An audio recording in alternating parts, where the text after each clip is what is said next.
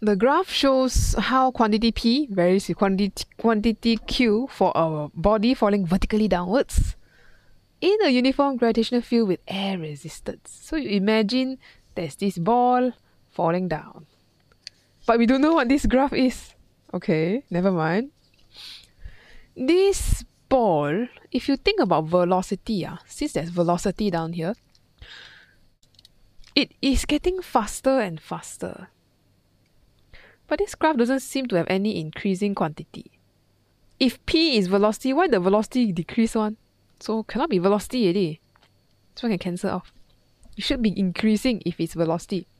So that means it's acceleration. Okay, that's right here. Acceleration.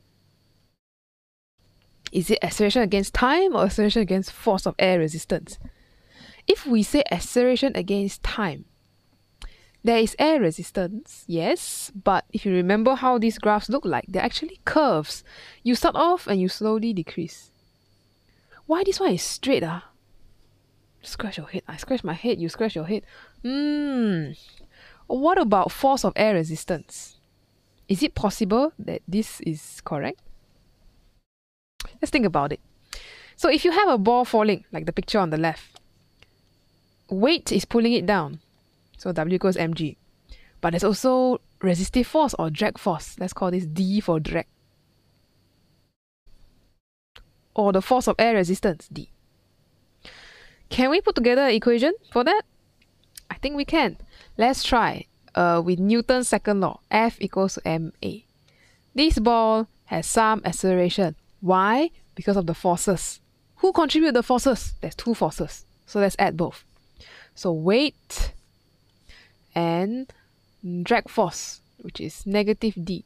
Why negative? Because 1 point downward, 1 point upwards. You choose whichever you want to be positive.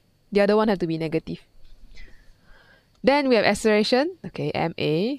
Alright, we need to arrange acceleration against the other thing. So I think I'm going to put acceleration equals to weight over m minus d over m. Can simplify a bit more because weight is mg. I just write here lah. mg. Cancel. Nice. So this is g minus d over m. I think we have our answer. Can you see it? If not, let's go one more step. So let's rearrange a. Express for a because a is on our y-axis. What's on our x-axis? Force of air resistance, d. Okay, let's try this. Negative 1 over m times d plus g. Now the reason why I write it like this is because it's a straight line equation. Y-axis, x-axis. Force of air resistance. Then the rest, mx plus c. So this one is our intercept. And our gradient, let's use big M, would be this whole thing. So from this here, you can see it's a linear relationship between A and D. There is no square, nothing, so it's a straight line. And you have a negative gradient. Gradient is negative 1 over m, so it's slanting down like that. And you have an intercept. Okay, so this one confirmed, straight line. So I think we'll go with A, because A is a better choice.